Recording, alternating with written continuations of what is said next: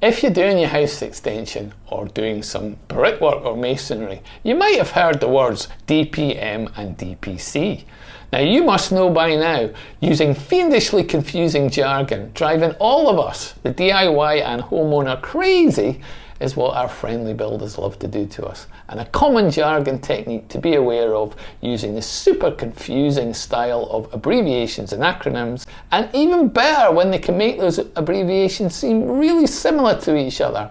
So with that in mind, let's introduce these dynamic and beautiful twins that continue the trend of confusing jargon, the large and lovely DPM and the small and cute DPC.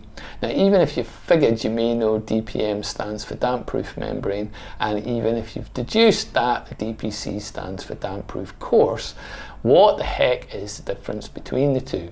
They are so similar in both their shortened and their unshortened form, and this is the cunning of jargon to keep us poor novices in the dark. Think of a DPM or a damp-proof membrane as a wide plastic sheet used to cover a wide area, such as a new concrete floor or a solum. It might come in roll sizes of 3 meters wide. Visqueen is one of the well-known manufacturers, and this sheet is smooth in texture and has a heavy gauge, and that's a bigger thickness to you and I. Not flimsy and not like a poly bag. Its job is to stop moisture and damp coming up into the building through bits of structure that connect to the ground. The DPM sits over the footprint of the entire ground floor, working together with insulation, which usually sits above it, and this DPM has nothing to do with the Vapour Barrier. The DPM's job is to prevent moisture and damp coming from outside to in, whereas the Vapour Barrier's job is to stop water vapour generated by our daily functions inside the building and getting trapped as it passes from inside to out and into the structure. Back to the DPM, and then you've got your ground bearing reinforced slab poured on top of the DPM, and a DPC on the other hand, that's C for course, comes in much narrower stiff black plastic rolls, and we use these rolls around openings such as windows to stop damp in our cavity walls and along the base of our timber frame where it sits on the masonry or concrete. These rolls are either 100mm wide, so the thickness of a brick or a timber frame, can also be 140mm, usually for the ground floor masonry courses and running down vertical openings, or it can be 300mm wide for cavity trays and windowsills. And these DPC rolls are reinforced, so not smooth like the DPM, since as well as giving them greater flexibility without ripping, they quite often need to provide a key for mortar whenever they sit on a brick course. Now a jargon buster video wouldn't be complete without a few tips to help us pretend to be experts when bragging about our DIY with our friends.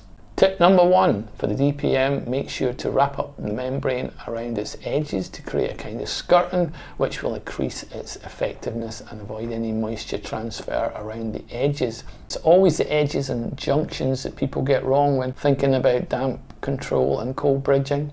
Tip number 2, lay the DPM on a smooth compacted base. So if you've put a load of hardcore down to level out your site, prior to laying your DPM down on top, you need to sprinkle a layer of sand down to about 50mm, that's a couple of inches, and you can call this blinding sand, and this will protect the DPM from punctures as it is pressed against any sharp edges of the hardcore. Tip number 3, DPCs around windows and openings. For the DPC, always create stop ends along the horizontal damp course where it meets the vertical damp course, so the moisture running down vertically is collected by the stop end and directed to the outside face.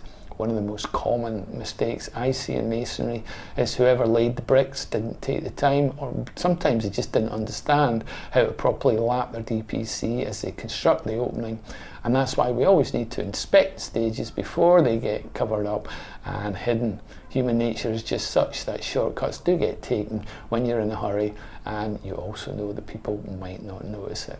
Tip number 4, if your DPC isn't 150mm above the ground floor and with weep holes above it to allow trapped water to escape, whether you've got a solid concrete ground floor or a suspended floor, you need to start to worry, because whoever built it didn't know what they were doing. The DPC needs to be bedded in before the next brick course or sole plate is added. Tip number 5, you need cavity trays above your windows and always above your roof abutments. And you need weep holes above them at every second brick to allow trapped cavity moisture to escape.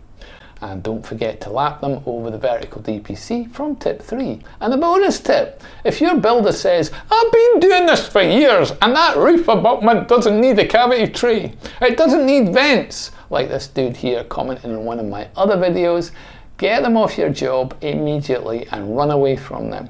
It's a classic cowboy statement alert from someone who has no intention of coming back at their own cost and repair the damage a year or 2 later as damp starts to appear inside your beautiful house extension. Tip number 6, don't give more than 5 tips in a damp proofing video if you want lots of likes. Thanks for watching, and I'll see you in the next one.